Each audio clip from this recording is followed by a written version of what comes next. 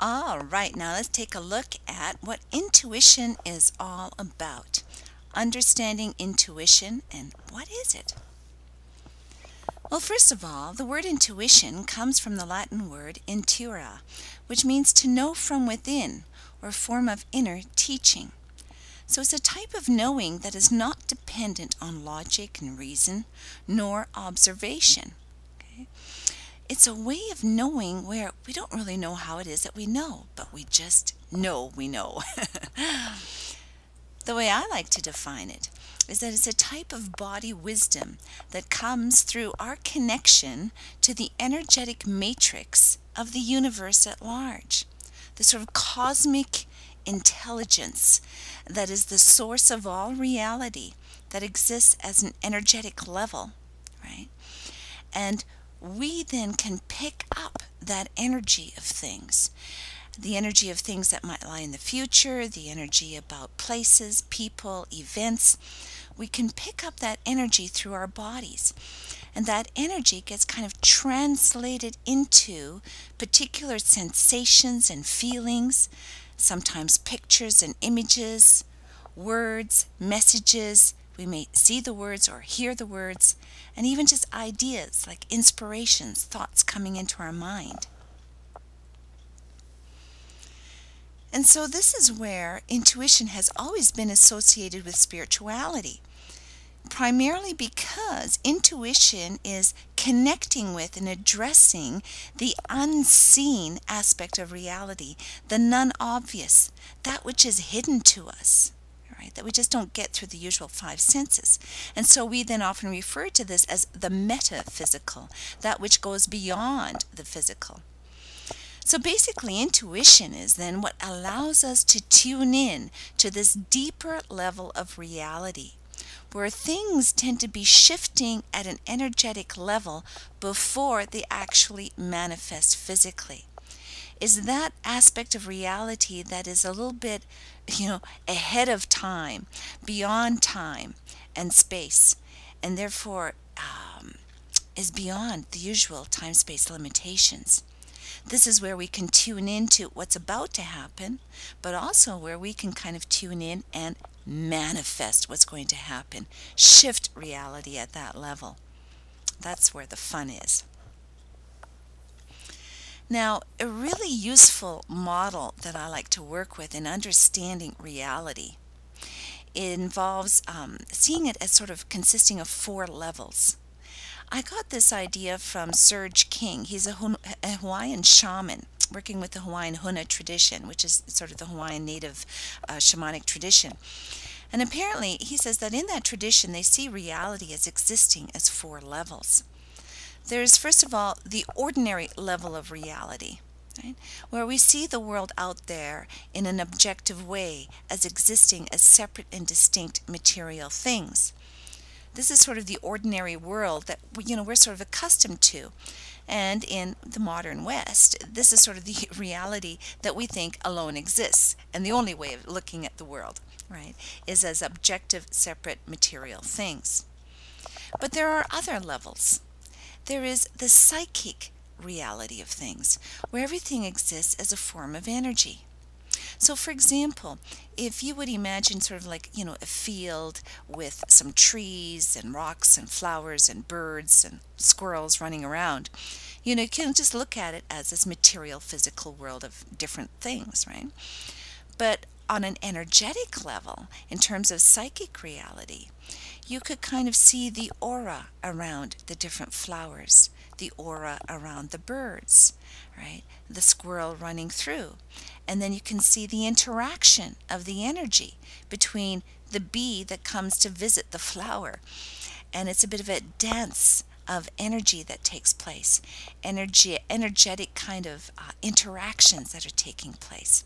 That's the psychic level of reality, where we can see this more subtle level of how things are existing and interacting on an energetic level.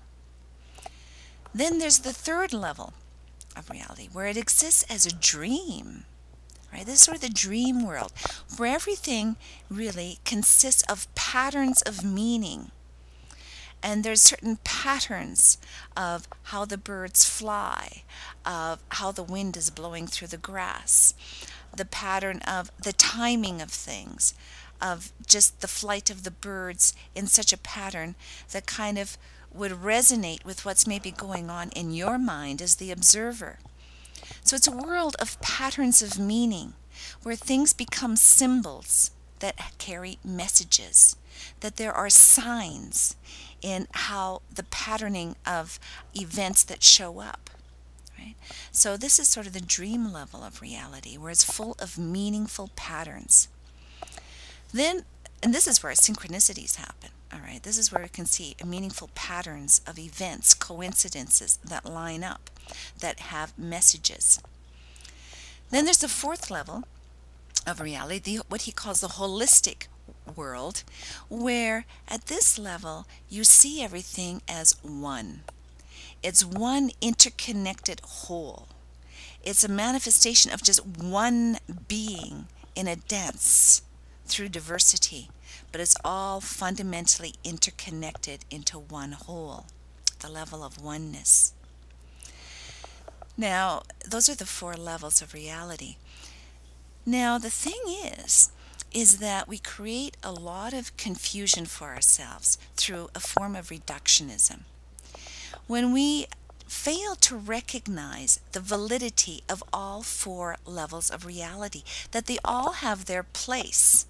All right, they all have their place, and what often happens is we're like sort of the story of the four blind men and the elephant, where one person will feel the leg of the elephant and say, oh, this is the trunk of a tree.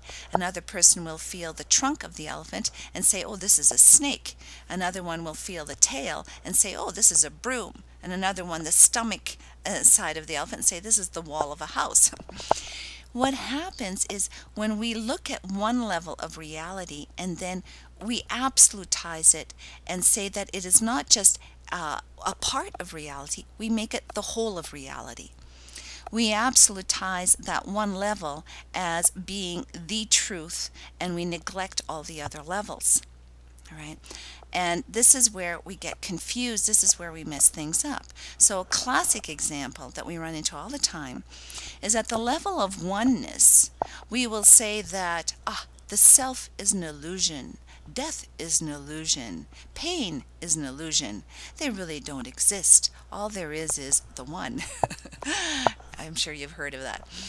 Then on the other hand, at the other level of reality, at the objective world, the atheist, the scientist who's sort of out-of-date scientist in my mind, will kind of say, oh, there is no soul, there is no God, there is no reality to dreams, and psychic type of phenomena do not exist. The only reality that exists is what I can perceive and interact with through the five senses in a material way. All right. So you get this polarization of the mystic on the one hand, who experiences and sees the world in terms of oneness, and then, the atheist and outdated scientist, I have to say, on the other hand, who just simply dismisses the whole arena that's associated with spirituality, the unseen world, all right, the world of energy, of meaning, of messages, and even of oneness, interconnectedness. We need to recognize that there's validity to all of these levels. They're just different perspectives, all right? Different perspectives that are emphasizing different features and qualities. And again, we need to know what level we're addressing, all right? So that's a really useful model to keep in mind here, so that with intuition, we're addressing largely the level of the psychic and the dream worlds. All right, the levels of energies and of messages, as well as aspects of oneness. All right, the whole. Okay. Now, the second model I want to bring in here that's also extremely important deals more with us as the self. Right? The other model deals with the world out there. How do we perceive reality? Now we need to take a look at the self. How is it that we go about knowing things? How do I as a self relate to the world around me? And here is a model that I found very useful that I've gotten from Arthur Dykman, a psychiatrist, who says that we basically have two modes of perception, or two modes of consciousness. There is the objective mode of consciousness, sort of associated more with the logical, analytical mind. And then there is what he calls the receptive mode of consciousness, or what we could use here and refer to as the intuitive mind. Now let's just take a little look at these. The logical mind is often what we can associate with the left brain hemisphere. Right? It's sort of the analytical, logical, verbal side of us that sees things in a linear fashion of A, B, C, D lined up in parts, where A is not B and B is not A. They're kind of in a sequence, a linear sequence. We can see things in terms of mathematics, okay, and mathematical formulas, all right? And we look at the parts of things, that which is obvious, that which is measurable, tangible, concrete, and we can kind of dissect into parts and work with them, right? And this sort of objective mode of consciousness associated with the left brain hemisphere, it sort of represents the doing part of us, where we kind of see the world out there as objects that we can do stuff with, right? And then we can talk about it. We can tell about it, right? We put it into words, mathematical formulas, logical kind of, not formulas, but little equations and whatnot, right?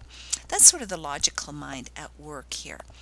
And it's very much tied in with us as doers out there, interacting with a world of objects.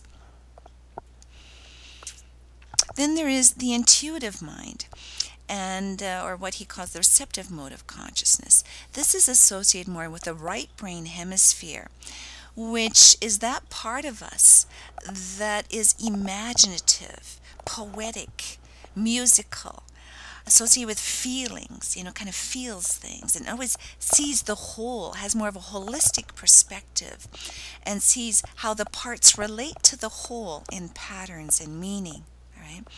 And tries to, and therefore it works a lot with symbolism, which deals with patterns of meaning, right? And putting that into forms of poetry and art. And this is that part of us that feels the world around us. Instead of just seeing it, we kind of feel it, right? And then we try to put that in, not so much in words in terms of talking about it, but expressing it through art, showing it, putting it in picture form, putting it in music form, turning it into a form of experience, all right, that people then can participate in and feel and enter into. And this is the being part of us, right? And so, just imagine going into a really quick way of getting a taste of this is through, your eyes. Now, just look at one thing in particular. Focus in on a particular part, a particular object in front of you. Right there, you're in the objective mode when you're looking at the part of something, a very specific object in front of you. Then you shift into receptive mode when you come into a diffused place of awareness, where you want to activate your peripheral vision, and you want to see the whole of the room about you. You're not focusing on any one thing, but you're wanting to see the whole. You're wanting to see all that is around you all at once somehow.